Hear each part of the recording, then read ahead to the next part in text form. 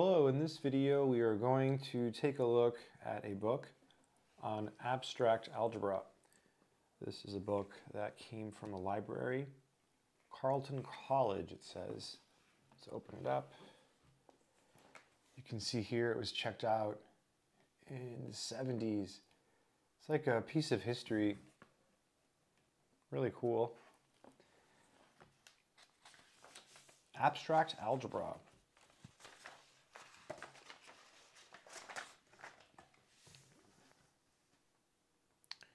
There's like a stamp there. You could feel it with your hands. Really nice. W.E. Deskins, professor of mathematics, Michigan State University. I'm sorry, I just have to give it a whiff. It's just, the smell is emanating. Ah, smells amazing. Smells so good. And here's the copyright. Wow, 1964. W.E. Deskins. Fourth printing, 1967. And here are the contents. Common language, the basic number systems, decompositions of integers,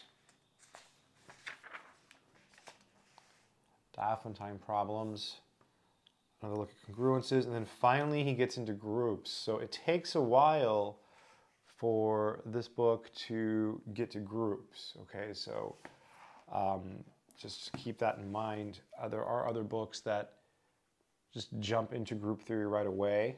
So it moves pretty quickly. Then he goes into rings, domains, and fields. So it's organized in an interesting way. Polynomial rings, quadratic domains, and then modular systems, modules and vector spaces. So it does have a lot of linear transformations and matrices, elementary theory of matrices. So it has a lot of content. It even has the Jordan form. Let's take a look at that, 602. Jordan form is something that you sometimes learn in linear algebra.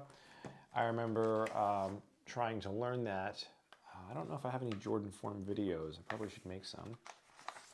It's always a tricky subject. Jordan form. Yeah. Cool.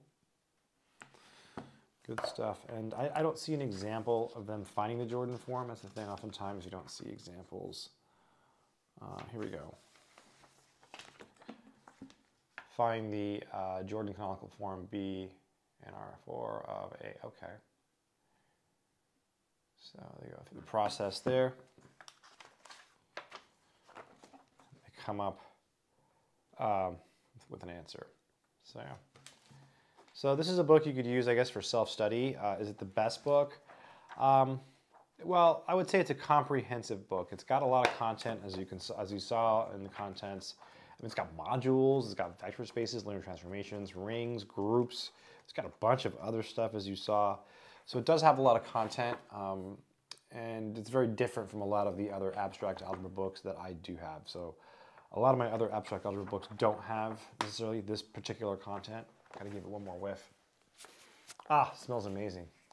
But yeah, I don't know if this book is available, like if it's, like if you can buy it, but if you can, I'll leave a link in the description so you can check it out.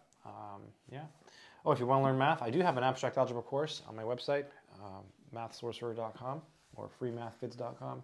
It's actually on Udemy, but check it out because I lowered the prices and it helps me if you use my links on my website, mathsorcerer.com. And yeah, I have a course on this stuff here. I hope it's been helpful. Keep doing mathematics.